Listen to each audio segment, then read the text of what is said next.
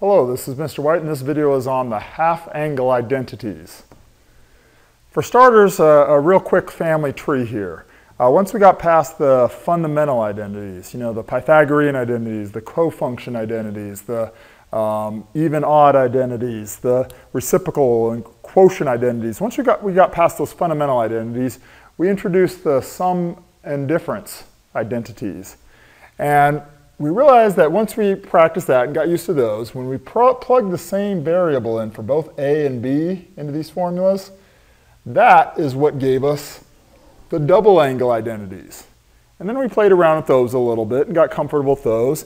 And we realized that when we took the cosine version, those several different versions of the cosine double angle identities, and when we algebraically rearranged those and substituted in one variable for another, that is what gave us these half-angle identities. So I'm not going to go in any more detail than that as far as the history or the family tree here, but I just wanted to remind you that those are all interconnected.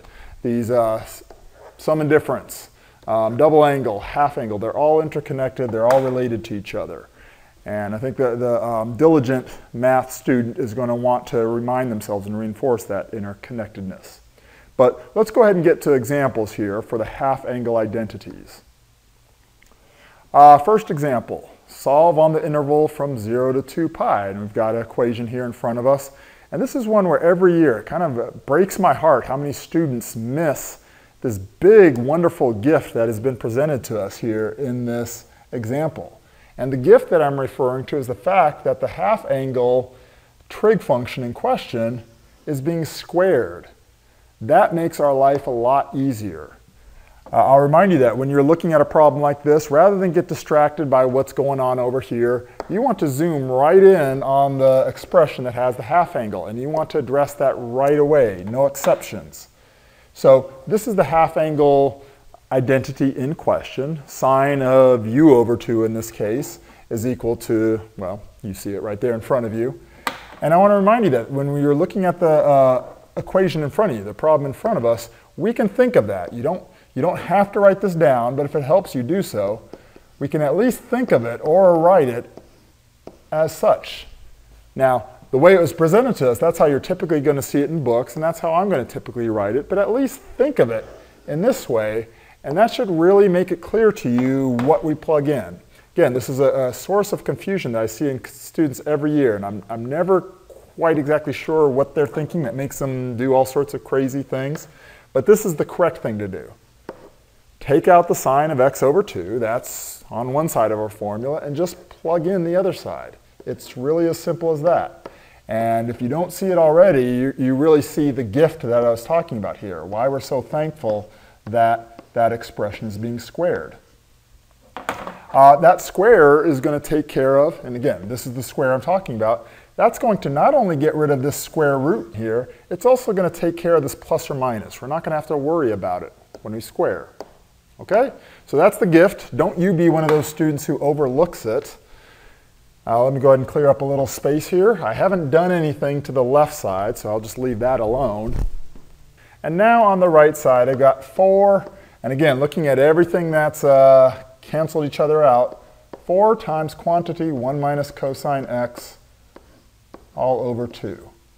Let me go ahead and bring down the left side here. 5 cosine squared x minus 1. And things are looking a little bit better here. We still have some work to do, but at least we got rid of the radical and the plus or minus. So let's proceed. I'm going to recognize that 4 divided by 2 is just 2. So I can take that 2 and distribute it to this expression, 1 minus cosine x. So let's go ahead and do that. That's going to give me 2. And again, I said distribute. It goes to both terms, right? So 2 minus 2 cosine x. And again, I'm just leaving the left side alone. It's just waiting patiently, waiting for stuff to shake out. And by now, we definitely should be at the point where we are instantly recognizing that as a quadratic. That is a quadratic equation. Let's go ahead and shuffle this around, get everything to one side, and put it in the preferred order. Let's put it the quadratic term first, 5 cosine squared x. Let's do the linear term next. So I'm going to take this negative 2 cosine x on the right, Move it over to the left side, in which case it becomes plus 2 cosine x. And then I'm going to say, okay, this minus 1 on the left side, I'm also going to subtract this 2 over. So that's going to give me minus 3 equals 0. Don't forget to put the equals 0. For some reason, students every year, once they get 0 on one side of the equation, they think they don't have to write equals 0. That's an important part of the equation. It's really not an equation if you don't have an equal sign and something on the other side of the equal sign. All right, so here's the point where we cross our fingers. And I'll go ahead and admit that in most cases in pre-calc and calculus classes, most of the time your delta quadratic, it's a fairly friendly one that can factor easily. We shouldn't assume it will be in every single case, but let's start by assuming that this will factor. 5 cosine x, 1 cosine x go here. Luckily, since 5 is a prime number, there's only one way it can break up, 5 and 1, right? And the other good news is that this 3 here, that's also a prime.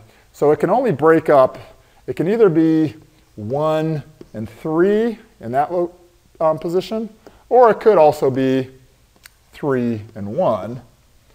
I'm going to go ahead and tell you that, again, I'll let you sort of deal with the quadratics in the way you're comfortable with, and if you're not, of course, come see me. But I'll go ahead and say that's a 3 here and a 1 here.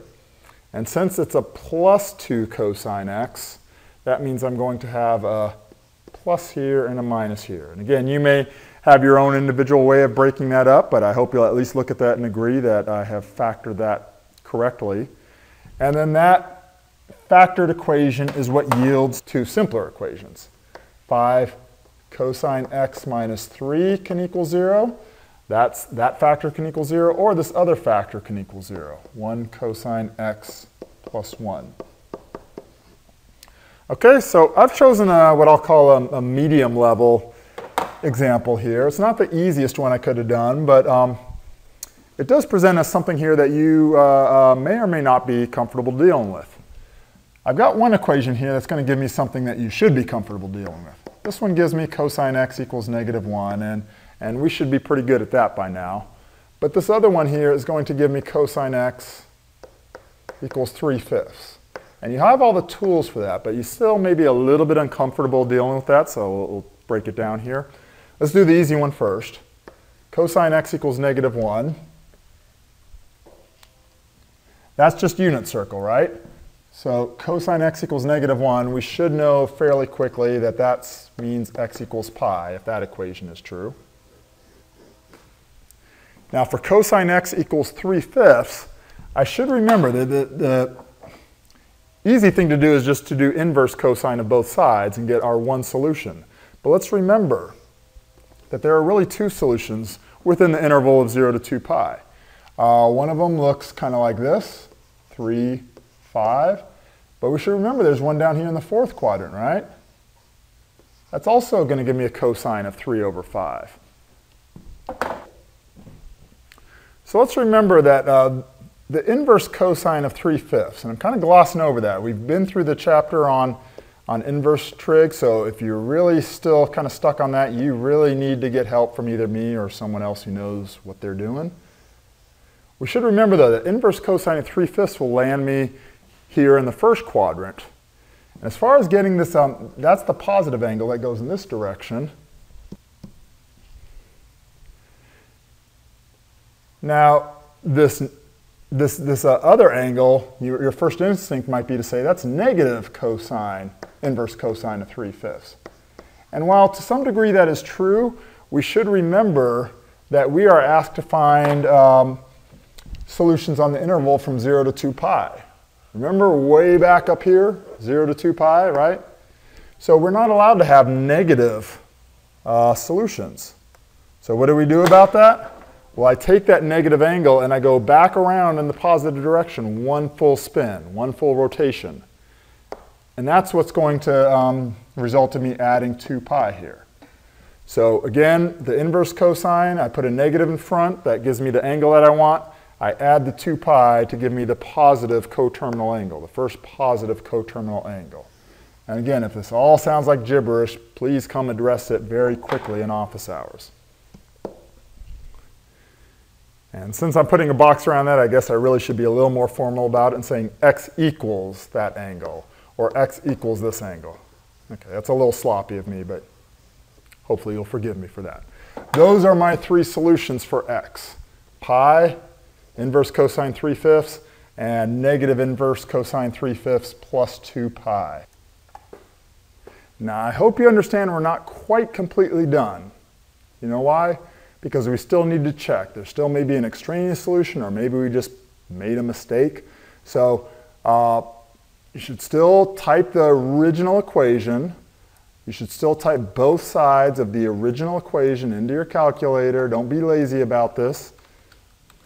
And ensure that there are 1, 2, 3 solutions. And yes, if you trace to each of those solutions that we think we solved, we would confirm that those are intersection points and we have correctly solved this. Okay, so diligently do that last step. You at least want to know if you've made a mistake. All right, that is our first example. Let's go on to our second example. All right, the instructions are the same. Solve this equation in front of us on the interval from 0 to 2 pi. And once again, the general advice I gave in the last example is the same, that whenever you see an x over 2 here, when it's intermingled with just regular old x's, whenever you see that, you should address the x over 2 right away. Same advice I've given with double angles. If you ever saw a 2x in this position, you would apply the double angle identity right away. Same thing with half angle. But in this case, we do have a question to ask ourselves. Tangent has 3 different versions of the half angle, and they're all valid. Technically, all 3 could work, but you should never have this be a random choice. You should never just pick one without knowing why you're picking it. There should always be an intelligent reason, one that's going to make your job a little bit easier. And how do we know which of these 3 to substitute in? Well, we look to the other side of the equation. We look at what's going on over here. And let's go ahead and do one small step over there on the right side. Let's go ahead and rewrite that. You could probably anticipate what I'm doing. Cosecant x I could rewrite as 1 over sine x. And in fact, when I look at that, I could just rewrite that as 3 over sine x, right? That could just be 3 over sine x. So that's actually what I'm going to do. I'm going to erase that and say that 3 times cosecant of x is the same as 3 divided by its reciprocal sine x. And now I look at my choices for half-angle identities, and my choice becomes clear. I'm going to pick the one that has the same denominator. We know that having common denominator for adding and subtracting fractions is generally advantageous. So let's go ahead and pick that second one. Now, try to avoid that silly error. Just because the book says 1 minus cosine u over sine u, our variable in question here is x. So let's do 1 minus cosine x over sine x. And let's not forget this 2 out here in front either.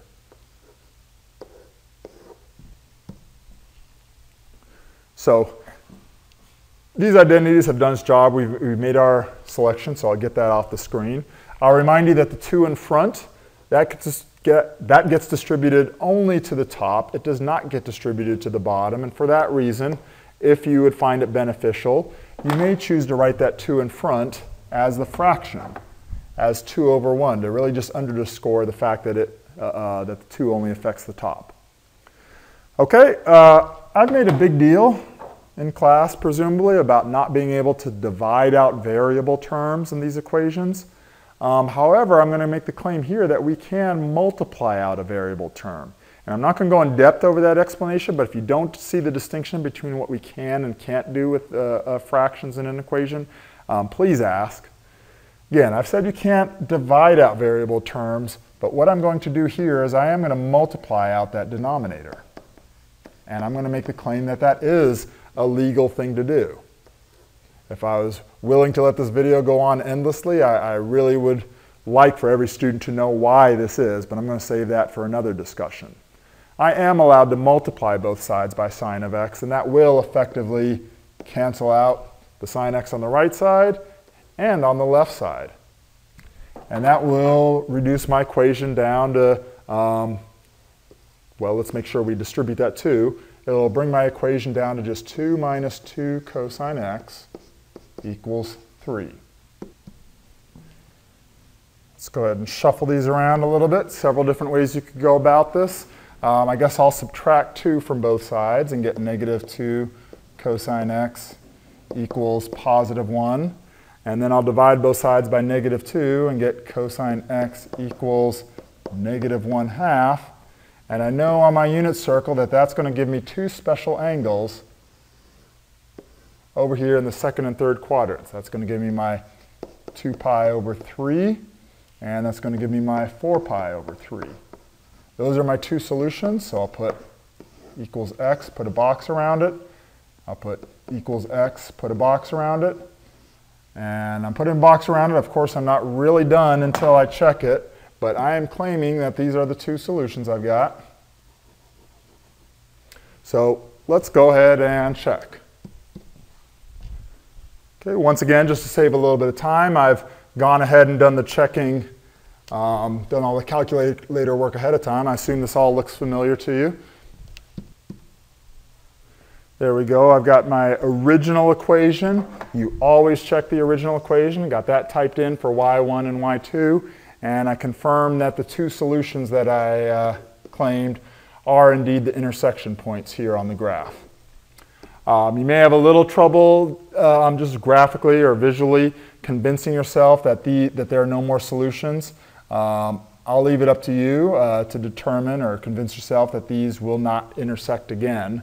And of course, if you have any question on how one would conclude that, come see me. All right, but I hope the process overall is making sense here for half-angle identities. Let's go ahead and have you take a shot at them. Here are a couple for you to try. You know the drill. Pause the video. I'll show the answers here in just a moment. All right, let's see the solution for the first one, part A. I went ahead and worked the process out here. Again, the fact that in this one, the fact that that square is being, or that the right side is being squared, or has a factor being squared there is good news for us. I'm going to just kind of quickly scroll through the algebra here. Pretty similar to how I did the example. Kind of like the example, we have one factor that gives us non-special angles and one factor that gives us some special angles. So there they are. I'm claiming that my solutions are here, here. Again, there's that plus 2 pi for a reason similar to what was shown in the example. And then the special angles pi over 3 and 5 pi over 3. Those are my solutions, verified graphically here. All right, let's go to part B here. There's part B, is a little bit quicker. Again, I used my half-angle identity. I chose the 3 different versions for half-angle tangent. Based on that denominator, I chose this version here. Did a little bit of algebra, did a little bit of math here. Got 2 special angles in this case. And went ahead and, so again, I'm claiming that these are the final solutions. And just to be sure, before we call it quits, scroll on down and confirm that yes, indeed, those are the 2 intersection points. There you have it, half-angle identities.